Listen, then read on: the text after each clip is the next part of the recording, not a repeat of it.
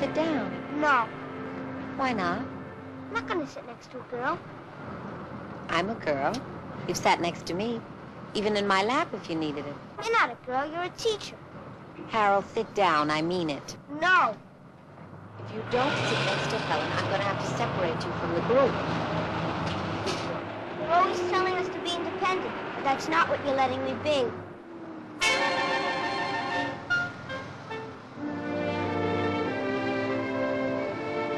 When Ruby J was in high school, wondering what she would do with the rest of her life, a ridiculous thing happened.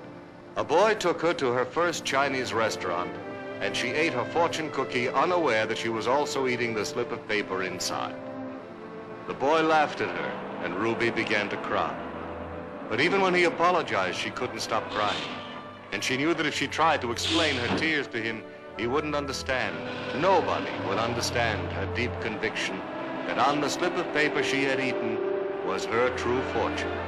And she would never, never know what it was. Miss J! Miss J! Harold! He got off the bus, Miss J! Alone! Driver, stop the bus! Please stop the bus!